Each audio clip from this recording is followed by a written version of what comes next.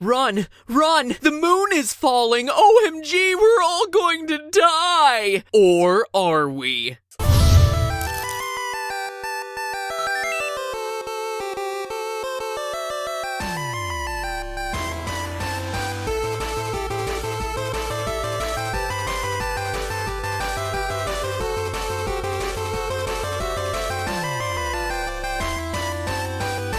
Hello, Internet. Welcome to Game Theory, the show that at one time fostered thoughtful intellectual debate in the comments, and now, well, Google+. In less depressing news, let's talk about death by moonfall. In Majora's Mask, you're constantly working against the clock to prevent this from crashing towards Earth, killing everyone and everything, or re-killing them, I suppose. It's a long story we covered in the last episode. Anyway, Link, who may or may not already be dead, is rushing around like Bill Murray on Groundhog's Day to stop this thing from falling. The question I pose is this: is he wasting his time? Now, I don't mean are his attempts to stop this glowing piece of radical rock futile, but rather does this moon falling into this planet necessarily mean insta-death? One-hit kill, game over. Seems like it should be a no-brainer, right? Giant space rock hurtling towards planet equals death. But I can tell you right now, the biggest threat to Link, Toilet Hand, and this Wiggles reject isn't a falling hunk of space rock, but we'll get there. Episode go! First, we need to figure out what sort of damage this falling moon would actually cause. To figure that out, we need to know how much energy it generates. To do that, we need to know how large it is and how fast it travels, but to figure that out, we need a sense of scale. So a lot of questions to answer here, and the first one, a sense of scale, is, as any loyal theorist knows, always one of my favorite subjects to address on this show. But this time, I've got it covered. Hyrule Historia tells us that Ganondorf is 230 centimeters, or about 7 foot 6 inches tall. By comparing character models and double-checking against scenes with Link and Ganondorf together, we're able to calculate that young Link is about 4 foot 2 inches tall. But if you're skeptical about the book and character comparisons, another fun way to figure this out is to go diving. In Dr. Mizumi's lab in Ocarina of Time, there's a diving pool with meter marks. Using the iron boots, you can sink yourself to the bottom and literally measure yourself. Adult Link, at full height, is about 1.5 meters, or 5 feet. Pretty darn short, but remember, it's not about size, it's about how you use it. Now compare adult Link's height to young Link's height, and again, you get just over 4 feet tall, which is pretty cool, because now we officially know the heights of 2 Nintendo mascots, Samus and Link. I wonder if we can use that information at some point to calculate all their heights. Accurately, of course. Wario, I'm looking at you. Knowing this, we need to find a way to compare Link's size to the moon, meaning we need a screenshot that has the camera positioned to capture both Link and the full width of the moon from a relatively neutral angle. The widest cinematic shots of the moon also include the outer wall of Clocktown, and if you look, those markings can serve as a guide. Young Link is just at the height of that lowest dot. That gives us our comparison. So when I took this into Photoshop, the moon was 150 grid marks across, and the space up to that first dot was 3 grid marks tall, meaning that the moon is 150 divided by 3, or 50 times Link's height. Since we know Link is 4 foot 2 inches, or 1.27 meters, we know the moon is about 208 feet, or 63.5 meters wide. So it's cool to know the numbers, but just to put that in perspective, our moon is nearly 55,000 times larger,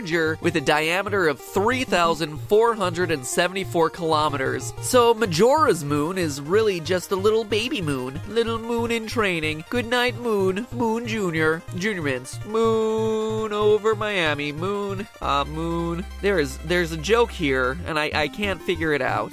I got nothing. But while knowing its diameter is all well and good, we need its mass to calculate the damage it'll cause, and that means we need to know its volume first. So to avoid it getting too mathy, we'll run through this part quickly. Volume of a sphere is 4/3 pi r cubed, meaning Majora's moon is 134,000 cubic meters. And we'll just have to assume that the moon is the same density as our moon, which is 3,346 kilograms of mass per cubic meter. Fun fact, our moon is actually the second densest in the solar system next to Jupiter's moon Io. The more you know. Anyway, since mass equals density times volume, Majora's moon is about 450 million kilograms. Sounds like a lot, right? That's about the same as 75 Great Pyramids. Definitely massive, but nowhere close to our moon. In fact, our moon is 1.6 quadrillion times more massive than Majora's moon. Take that, creepy face. Not so scary now, huh? So Majora's moon might not be that massive. But remember, it's not about how big you are, it's how you use it.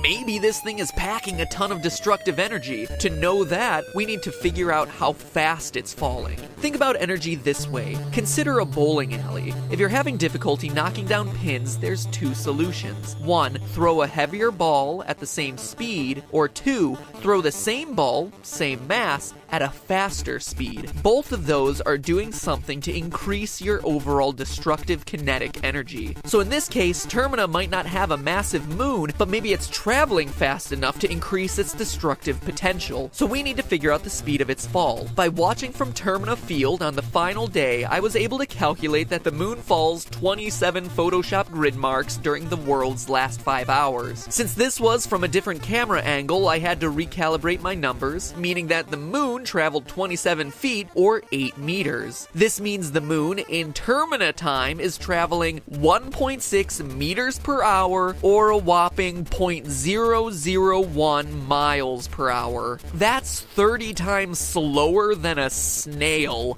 Oh, scary. But it gets even more underwhelming when you look at the energy it's producing. Kinetic energy equals 1/2 mass times velocity squared, knowing that the mass is 450 million times 0.004 meters per second. Just so you know, I had to convert that 1.6 meters per hour into a more standard format to work in the formula. That equals an astounding 36 joules of energy. 36. Now, you might be asking yourself, what does that equal? Well, wait for it. In the second you just waited, your body released twice that amount of energy in the form of heat. 1 joule is what it takes to lift an apple up 1 meter. So basically you're lifting 36 apples. According to a paper published by the University of Leicester, it would take 2.25 times 10 to the 32nd joules of energy to destroy a planet like Earth. With such a low amount of energy, this terrifying moon crashing into Termina would actually be stopped by Clocktown's clock tower if it could handle that weight. But if that wasn't ironic enough, there's more. None of it matters. By the time Link starts his 3-day journey to save Termina, it would already be too late. Whether or not the moon is powerful enough to destroy Termina, Hyrule, or the Earth for that matter, most people would be dead long before it happened. Here's why. Moving a moon, any moon, closer to a planet will increase the gravitational pull that moon exerts onto that planet, and with that comes some pretty extreme consequences. You see, first and foremost, the moon's gravity is responsible for the tides. So if it were slightly closer, the tidal bulge would grow, low tides would be lower, and high tides would be higher, meaning that any low-lying coastlines would be flooded. If the moon got much closer, say 20 times closer, it would exert a gravitational force 400 times greater than what we're used to. A mighty tidal bulge would be created, hitting the land and causing tremendous flooding with cities disappearing underwater. In other words, the land of Termina would be more Wind Waker and less Majora. Someone call the King of Red Lions over from the adult timeline. But if the rising tides don't take you, the irreparable shifting of planetary orbits will. You see, as the moon gets closer to the planet and the gravity exerted from one body to the next gets stronger and stronger, the delicate balance between the Earth, or whatever planet Hyrule and Termina exist on, and their respective moon gets thrown off more and more. This in turn results in its orbit changing, and with a changing orbit, the climate of the planet also will see a shift. Wild fluctuations in weather occur, with changes in gravity and with weather and with climate. That also means we're going to see more natural disasters, increased earthquakes, tsunamis, hurricanes, tornadoes. The list can go on and on. It's like a giant astral game of dominoes that hinges on an incredibly fine balance of gravitational pull, despite us talking at the level of planets here. When you look at it this way, it's incredible that some perfect natural balance was found on Earth for us to be able to survive and live here. One little shift in a gravitational equation here or there, and we wouldn't be here today to talk about the hypothetical effects of a hypothetical moon crashing into a hypothetical world. To sum up, the largest threat that this moon poses to Termina isn't it crashing into the Earth like an asteroid. Between the shifting waters, the fluctuating gravity, the destabilized rotation in orbit, the altering climates, and intense weather conditions, Link would be lucky to survive long enough to see the moon touch down. With Termina's moon hanging so low in the sky that early in the game, in a realistic portrayal, the damage would already be done. No amount of repeating the same 3 days would change that. But hey, it's just a theory. A game theory. Thanks for watching.